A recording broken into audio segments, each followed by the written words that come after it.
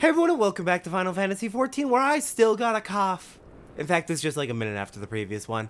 Yeah, I listened back to the audio. Sounds fine. I was worried that I would sound miserable just from lingering like effects from the cough.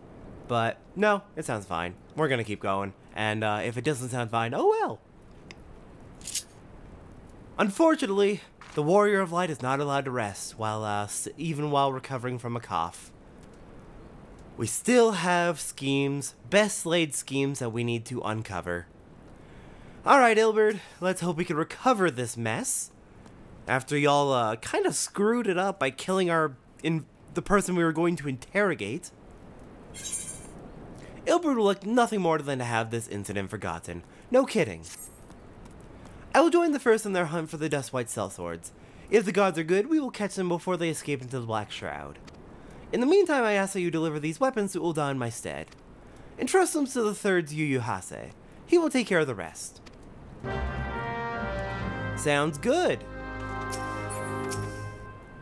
Pray take the Black Marketeer's weapons in that crate and deliver them to Ul'dah. Alright, will do. Let's grab the crates and get on over to Ul'dah. So that's gonna take us to Ul'dah. I'll just go ahead and meet you there, I think. Alright, looks like Ul'dah is going to be over here in the Hustling Strip area. Well, no, not Hustling Strip. Near the Hustling Strip, between the Gold Court and Sapphire Avenue Exchange and Pearl Lane.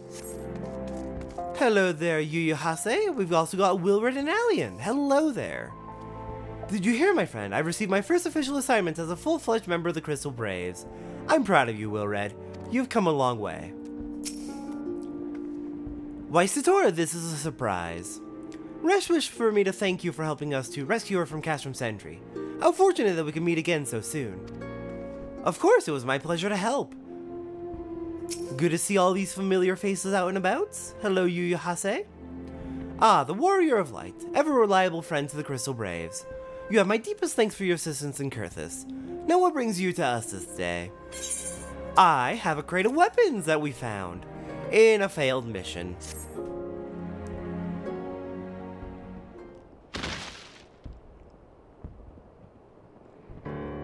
A gift of weapons from a certain Black Marketeer, courtesy of Captain Ul'dah, you say? Understood. Once we've cataloged the content, I'll have them delivered to the Hall of Flames. This cannot be everything, can it? Brielle stated with confidence that there would be a far greater quantity of weapons. A blatant falsehood.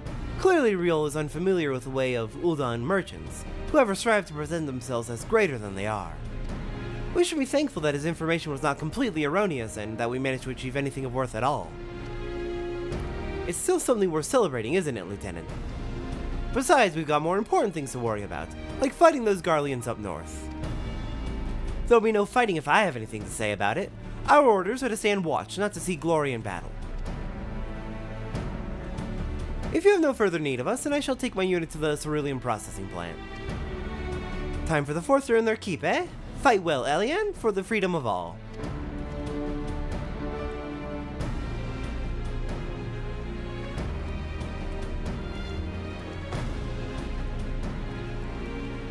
Excellent work as always, my friend. Rest assured that the Immortal Flames will hear of your contribution. Until we meet again.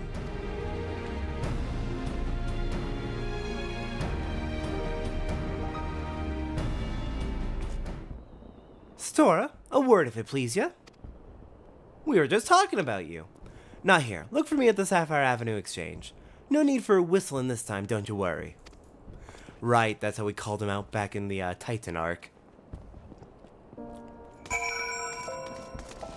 Right, Brielle?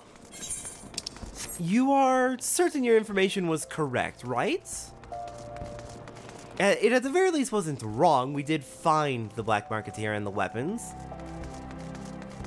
But something's feeling real off about this. Thanks for indulging me a request. Few places better than a market for privacy, I find. All the hustle and bustle of commerce means most conversations go unnoticed. I'll get to the point. At the Burning Wall, when you and the captain interrupted the exchange, what happened? Tell me everything. Leave no detail out.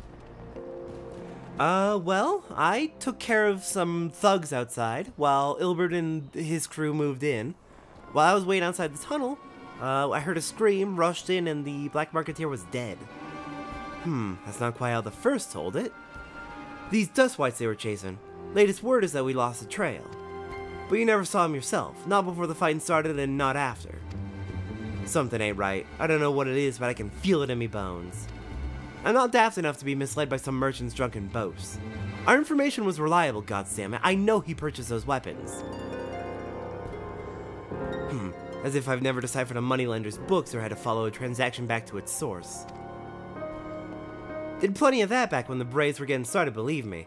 The commander wanted assurances that we weren't taking gil from the wrong sort of benefactors. Good to know he was on top of that.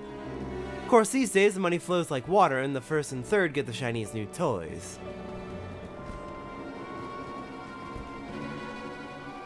Forgive me, friend. I have a lot on my mind these days and I appreciate you lending an ear. Right then, let's get back to it. Something feels off. Something feels real off. Satora, can you hear me? This is Tataru. Your presence is urgently requested at the Rising Stones. Please come and see me as soon as you are able. Ooh, things feel bad right now. Things feel bad. Alright, let's go meet up with Tataru.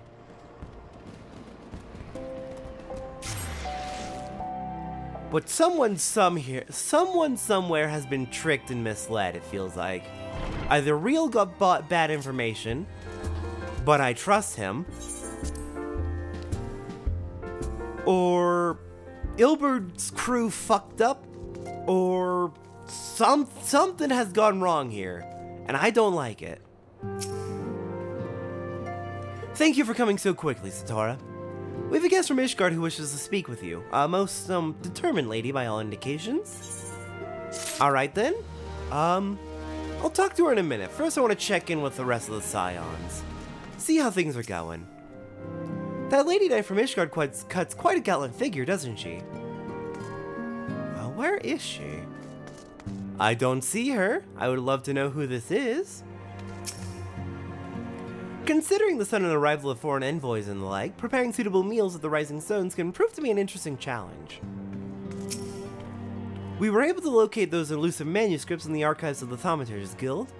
I had not spoken much with the new guildmasters, but thankfully they were quite willing to accommodate us in our search. Well, glad you're able to find some progress. Though it may seem tedious when compared with the smiting of terrible foes, poring over crumbling scrolls is one of Scion's most important duties. Without the illumination of knowledge, we but vainly flail as specters in the dark. Well, hopefully they give us the lead we need in building our Blade of Lights. I traveled to Ul'dah to meet with Thancred's friend, the one who promised us that rare ore. She began cursing me with words I've only ever heard about from the mouths of pirates. I still have no idea what she was so angry about. In hindsight, mayhap sending a lady in my stead was not the wisest of decisions. Pray ignore my ramblings. She was totally looking to hook up with Thancred, wasn't she? Whoever this friend is. I must confess, the relationship between those crystal formations and the destruction of the Ascians quite escapes me. Professor Lambertaine has published a thorough study on corrupted crystals and their properties. I highly recommend you procure yourself a copy of his work. I've worked with Lambertaine. He kinda sucks. Alright then, next time on Final Fantasy XIV, the Rising Chorus? Let's see what this foreign envoy has to say. I'll see everyone next time for that.